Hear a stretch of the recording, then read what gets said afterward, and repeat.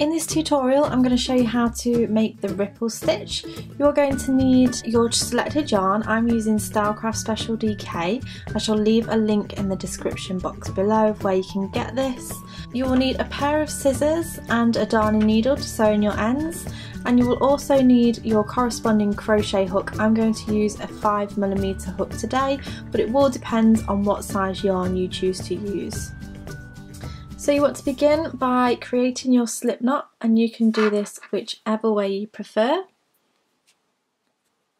You're then going to take your crochet hook and begin making your foundation chain. Now your foundation chain is going to be in multiples of 12. So we'll do multiples of 12 and then plus 3. So what that means is you're going to yarn over and pull through for a chain, and you're going to do that 12 times. So that's 3, 4, 5, 6, 7, 8, 9, 10, 11, 12. Make sure that this foundation chain isn't too tight, otherwise your work won't sit correctly. I shall leave a link in the description box below of a blog post I did with regards to how many chains should you do for your projects. But basically you're going to do your chain to whatever width you want your project to be. So you would just continue to do sets of 12 until you get to your right length. So pause the video, work your length, and meet me back in a moment. So I'm only doing a sample piece today, so I've only done 2 sets of 12, but whatever your length is, you're then going to add another 3 chains to the end, and this is going to be your turning chain. So now we're going to work our way back along this foundation chain, and this is really the trickiest round of all. It's still fairly easy to do if you take your time with it, but you do have to make sure you are watching what you're doing so you creating the right foundation for the next rows. So we're going to work into the 4th chain from the hook. So we don't count the chain that's actually on the hook. We go 1, 2, 3, and then we're going to work into this space just here. And we're going to do a treble crochet.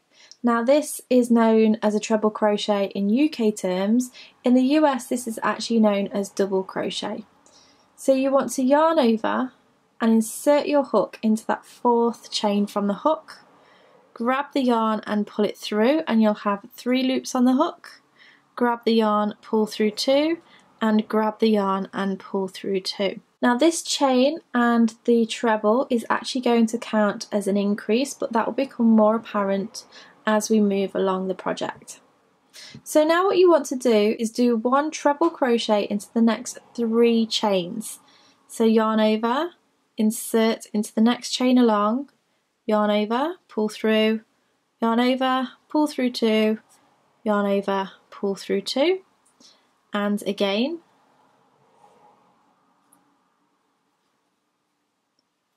and once more,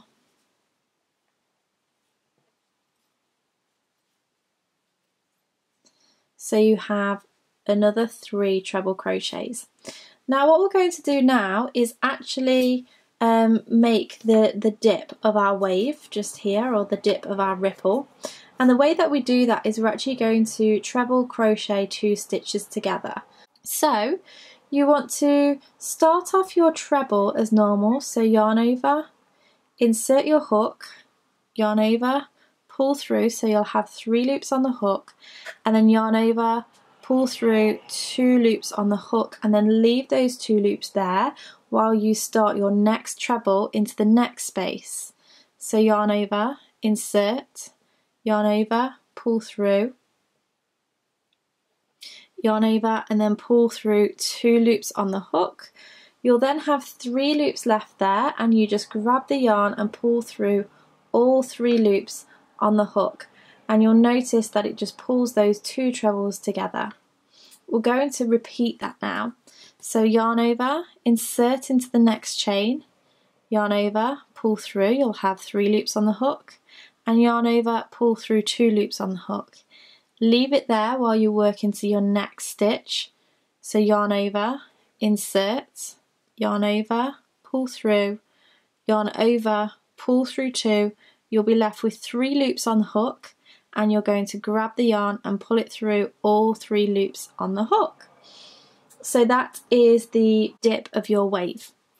We're then going to do another 3 treble crochets into the next 3 spaces.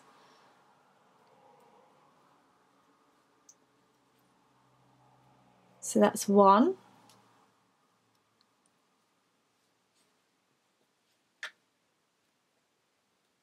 2, and then 1 more, 3. Now we're going to create the peak of our wave, or the peak of the ripple. And we're going to do this by increasing into the next 2 spaces. If you look closely, you can see here there is 2 stitches in this chain and 2 stitches in this chain. So we're going to do those increases now. And the way that you do this is do a treble into the next space, and then another treble into that very same space, and then again into the next space we'll do 2 trebles. 1,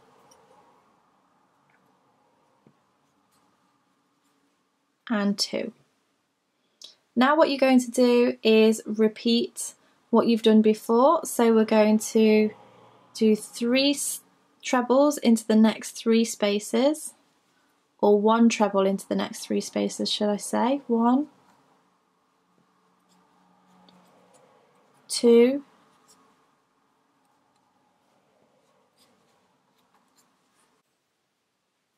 and 3.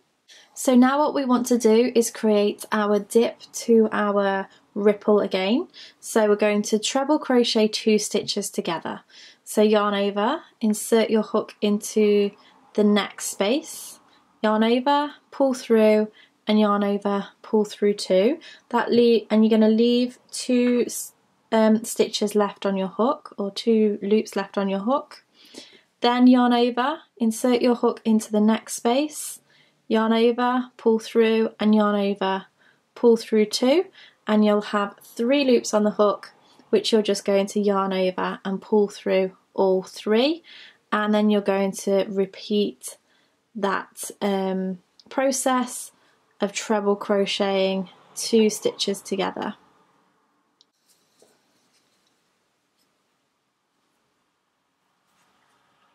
You're now going to do a treble crochet into the next 3 stitches,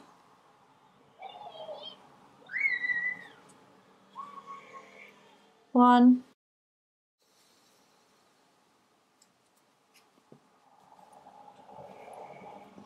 2,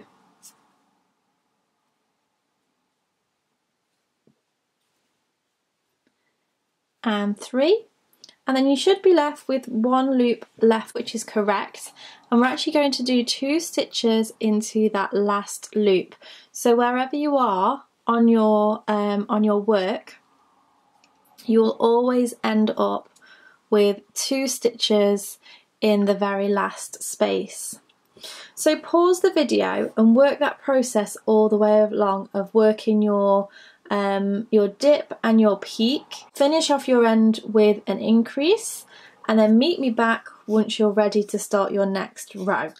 So on my mini sample piece here, I've actually only done 1 row of each, but traditionally you actually do 2 rows of each colour, just so that the pattern becomes a little bit more bold, and it doesn't get too fussy. But obviously if you want to do just 1 row of each colour, you can absolutely do that.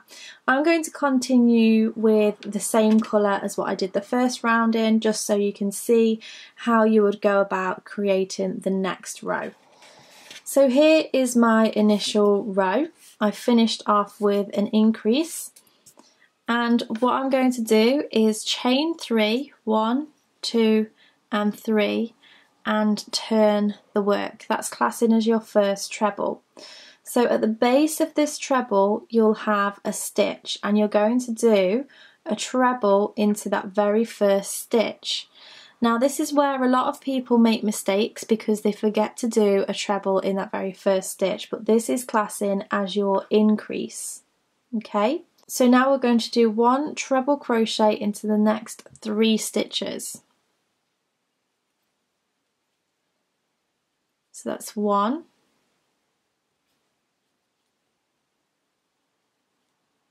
2, and 3. So exactly the same pattern as what we've done before. So now we want to work the dip, so we're going to do the 2 treble crochets together. So that's essentially making 4 stitches into 2. Now if we look at the stitches from the previous row, if you look closely you can actually see that these 2 here and these 2 here are the treble crochets together, 2 treble crochets together from the previous round. And I actually have 1 stitch which is still empty before you actually get to those 2 double crochets together from the previous round, and that is correct because we want to connect this one and the first 2 trebles together from the previous row together. So we're going to yarn over, insert our hook, yarn over, pull through, yarn over, pull through 2, leaving 2 loops on the hook, and then this is our 2 trebles together from the previous row. So we go yarn over, insert, yarn over, pull through, yarn over, pull through 2, and yarn over, pull through all 3. I wanted to mention that because sometimes people get confused. They think that they actually have to start doing the 2 stitches together from the 2 stitches together from the previous round, but it just actually will make the pattern mismatched. So again we do another 2 trebles together,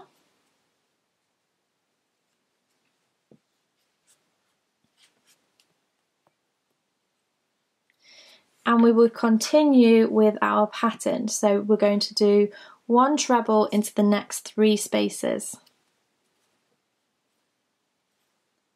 1, 2, and 3. So now when we're increasing, if we actually look from the previous row, these are our 2 increases. You've got 1 and 2 and they look like V's just there. Now we've already gone into one of the stitches just there, which is normal, because we're actually going to do our increases into these 2 very centre ones here, if that makes sense. Again, some people think that you actually have to start your increases in this first one, but that will offset the pattern. So we're going to do 2 stitches into this next stitch, and then 2 stitches into the next stitch.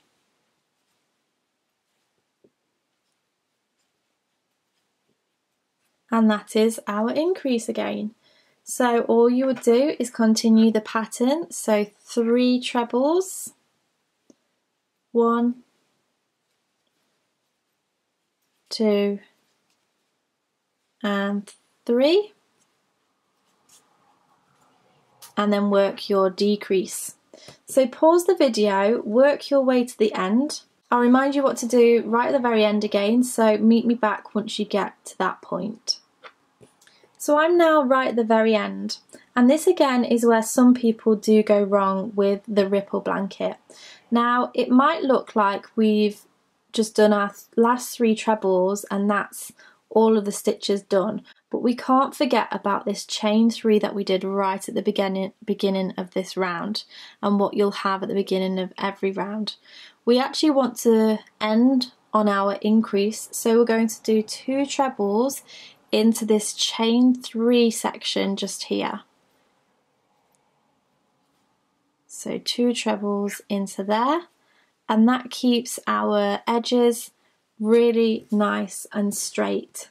So at this point you might want to change colours, and if you want to do that, that is fine. You can do whichever method of changing colours you like. What I typically do is chain 1 and snip off my yarn, and then pull that out and pull that onto a knot, just because I'm a little bit paranoid about stitches coming undone or work coming undone, so I tie mine off like that, and then I insert my hook into the top of that chain and grab my new colour to work. So I'm going to take this apricot colour and pull that through and tie that into a knot.